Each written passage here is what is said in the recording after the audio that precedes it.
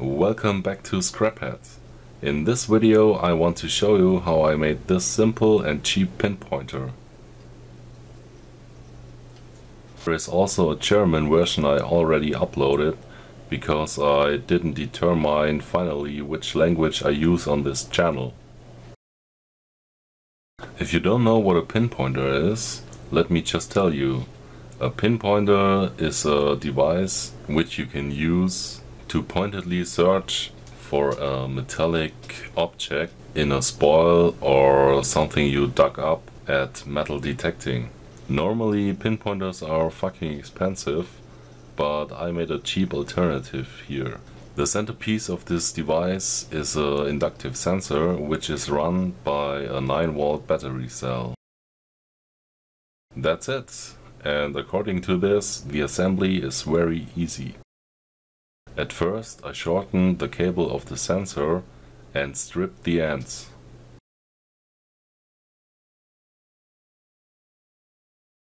Same thing again with the 9-volt battery clip. I coated the ends of the battery clip and of the sensor with tin. Then I soldered together the battery clip and the sensor.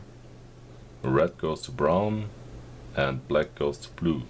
And don't forget to put some shrinking tube on the cable before. Then put the shrinking tubes over the soldered connections and heat them up. Finally the big shrinking tube over the small ones, and that's it. It's done. Then I beamed up a 9-volt battery cell. And now I can connect it to the clip. Because the sensor was delivered with 2 nuts for adjustment, I clamped the 9-volt battery cell between them.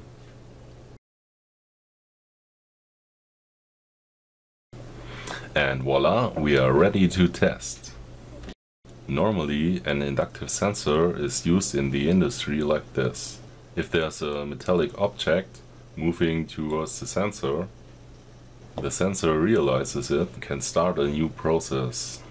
Like for example a conveyor belt which transports the metallic object in another direction.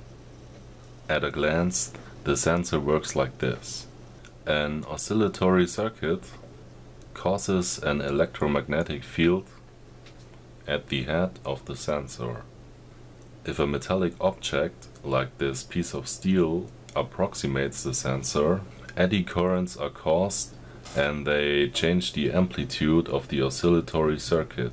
The electronic system inside the sensor realizes this and gives out a signal, like this illuminated red LED.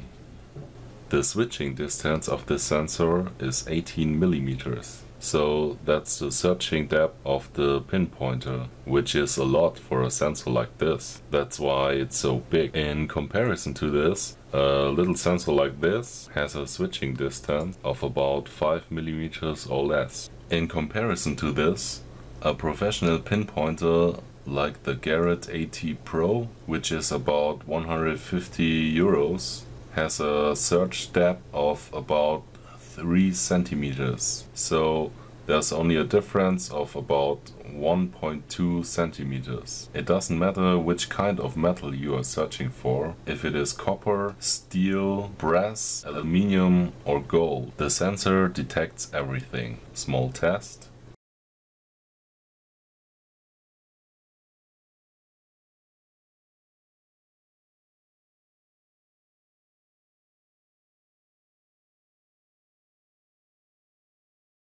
This is the datasheet of the sensor I'm using.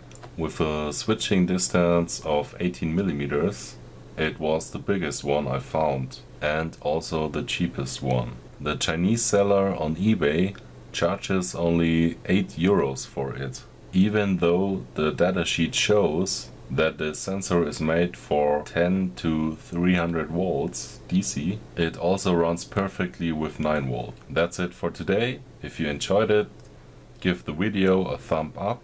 I hope you guys are successful in recreating this project if you try. If not, just write it down in the comment section below so I can help you. In close future I want to make a waterproof version of this with a buzzer. If you don't want to miss this, just subscribe to my channel or come back at a later date. Thanks and bye bye.